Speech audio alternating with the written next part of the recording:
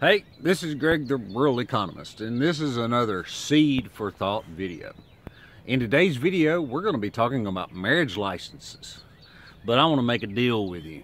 I want this video to start a conversation. But I want a promise from you. I want you to think about it before you respond. I don't want an emotional or a reflex response. I want you to actually think about this, because I think this one's kind of cool. Okay? This one's from the news.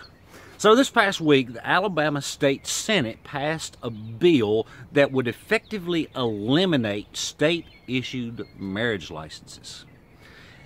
If two people wanted to get married, all they would have to do is go to the courthouse, prove that they were of age, and submit an affidavit that states that they are not already married and that they are not related. And guess what? They're married. No need for a signature of a judge or an officiant of any type. I think it's a good idea. Now, in order to get truly into this discussion, we've got to do a little bit of history and a little bit deeper. I want to discuss, first of all, what a license is. A license is when you go to your government and you ask for permission from the government to do whatever the thing is. So when you go get a marriage license, you are actually asking for your government's permission to love this individual. Okay?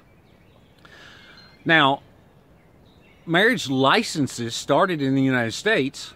The first state to have it was Massachusetts. And then it kind of spread throughout. Marriage license throughout the history of the United States have been used in a major way to prevent interracial marriage. Now, it wasn't just black and white, it was black and Hispanic, or white and Asian, or Asian and Hispanic, or whatever. There was a Supreme Court decision in 1896, Plessy versus Ferguson, which kind of coined the phrase separate but equal. Now, that was primarily involved in education, but the states went at it and went, hey, there's justification for this segregation of the colors. So you can marry anybody you want as long as it's somebody that's your same color. Now, I, for one, believe that there is only one race, the human race. I do not believe that the divisions that we've created actually exist. They're fictitious. They're for a purpose. They're not natural. There is the human race, and that's it. So interracial marriage actually doesn't exist. Well, last year the Supreme Court made a decision. Hey, you know that marriage thing? That should apply to same-sex couples as well. And we had the big brouhaha about the lady up in Kentucky that she wound up losing her job and going to jail and all this stuff because she wouldn't issue marriage licenses to same-sex couples. And a bunch of states, including my own, challenged the Supreme Court on it, and, you know, it didn't work out too well for them. All right? So in my state, there are some counties that went, you know what? Okay, I got you.